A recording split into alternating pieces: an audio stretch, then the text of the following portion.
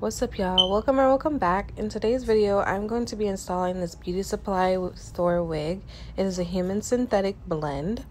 It is by the company Bobbi and it is a 13x4 lace frontal. So here I'm just showing you the inside of the cap, and right here I'm going to be pinning the hair back and plucking. It did come a little pre-plucked, but yeah, I don't always trust that, so I just did my own. As you can see, I'm just going through the parts where I feel like it needs some more plucking, just making it a little less dense and just more realistic so it can be flatter. For me personally, that's how I like it.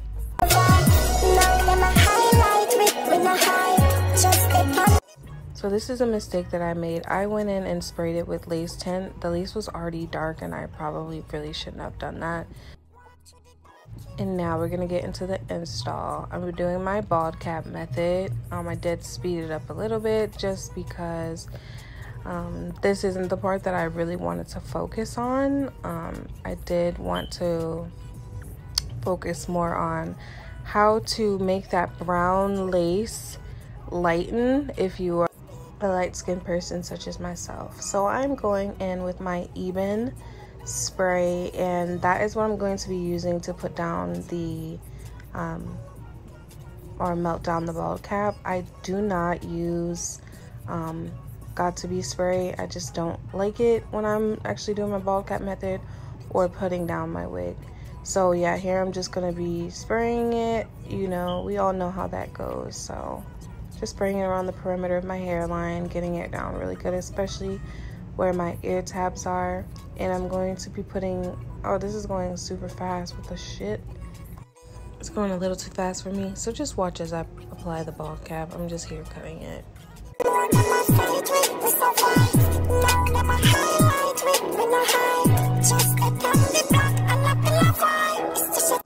That is giving Megamind for real. No, I'm just kidding, but my bald cap is bald. Y'all see that? Yeah, I did that. If y'all want a video on how I do my bald cap specifically, slowing it down, I'll show y'all.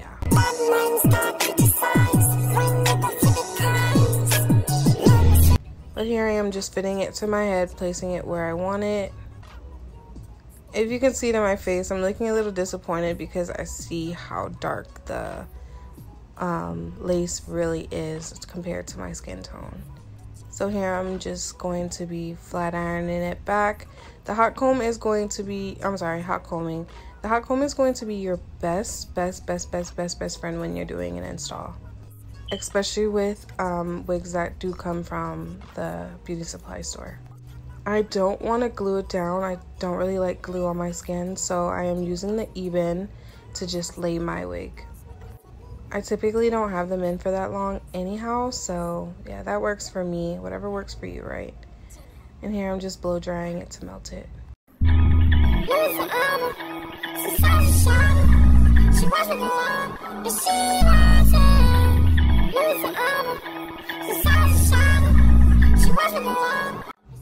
And here I'm just cutting the lace. I did nick myself because yeah. So I'm just cutting it and in a zigzag motion. I'm here stressed out, praying to God.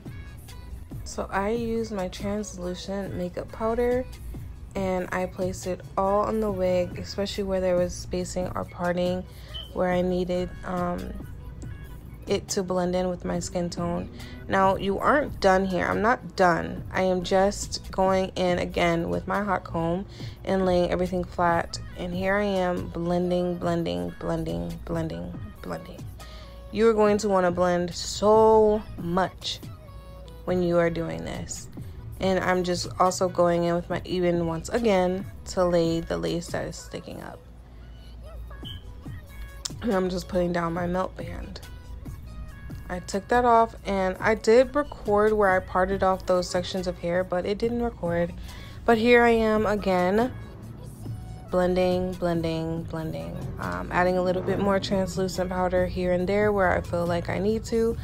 And because the lace was so dark, I really had to take my time and make sure that I really did my due diligence with spreading it. And here I am going and spreading it. As you can see, I am wiping it towards my face so that we get that really good blend effect. And here I am again with my hot comb, my bestie, and just going and laying because I want to see where the powder is. I want to see that I'm putting it in the proper places so that, again, this lace is going to melt and blend as much as possible with my skin.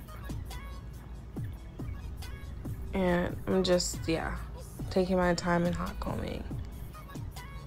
I didn't have any like flesh colored powder, which I'm probably going to invest in, but the translucent powder honestly worked really well for me. I just took my time, and also something that did not get recorded or get saved because phone storage. I just went in again with like some concealer and put it on those places where the translucent powder was as well, just to give it more of not an ashy like white tone, but more blending in with my skin. And here I am just showing you guys, like, I'm zooming in. Yeah, it's starting to really come together. Here I am again, laying, melting. This is what we gotta do. And I'm just going in and just kind of, yeah, it got all tangled from the process, obviously, having to put my hair back and everything. So at this point, we're pretty much done. I just go in and cut my edges, and here we are. Here's a finished product. I did do my edges off camera because, yeah, phone storage. But yeah, your girl is looking laid. I'm not a professional, so please be nice. Do not come for me. I am still learning. I only do my own hair when it comes to installs because I am learning. But I do hope this helped y'all, and have a great day. Thank you for watching.